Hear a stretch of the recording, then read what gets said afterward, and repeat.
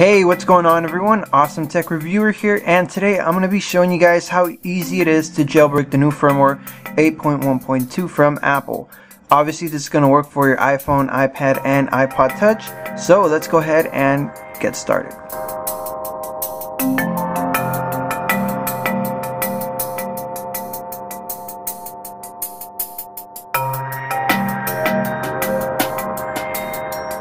Alright guys, just a couple things before we get started. First, obviously you have to be updated to the new 8.1.2 firmware. Second, connect your device to your computer.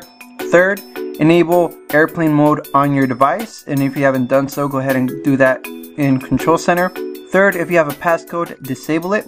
Fourth, if you have Find My iPhone enabled on your device, go ahead and disable that as well. Alright, so from there we're going to be using the Tag Jailbreak.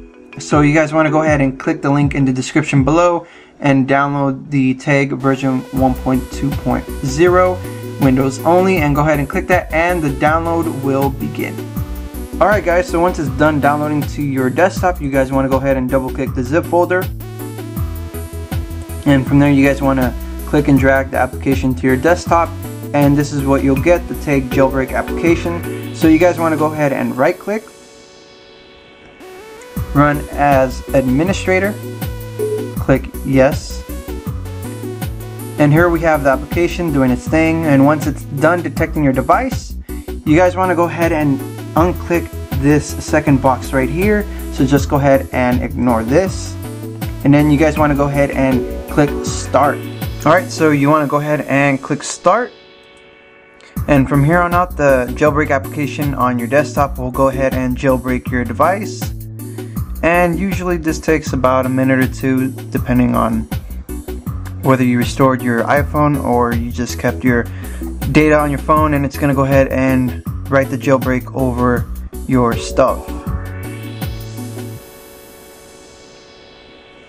And as you guys can see right here, it's going a lot quicker since I restored my phone. 82%, 84%.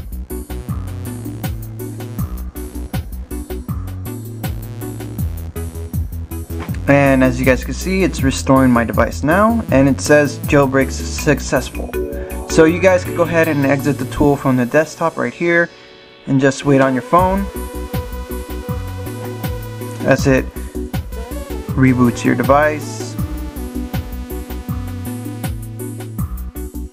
So you guys want to go ahead and unlock your device and search for Cydia, and from here on out you're pretty much jailbroken. So from here you guys want to go ahead and click on Cydia, and it's going to prepare the file system, and this will take from 1 to 5 minutes depending again whether you restored your device or not.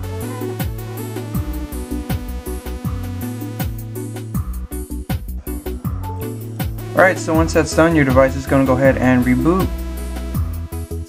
And there you have it, just unlock your phone and your device is now jailbroken on the new firmware 8.1.2.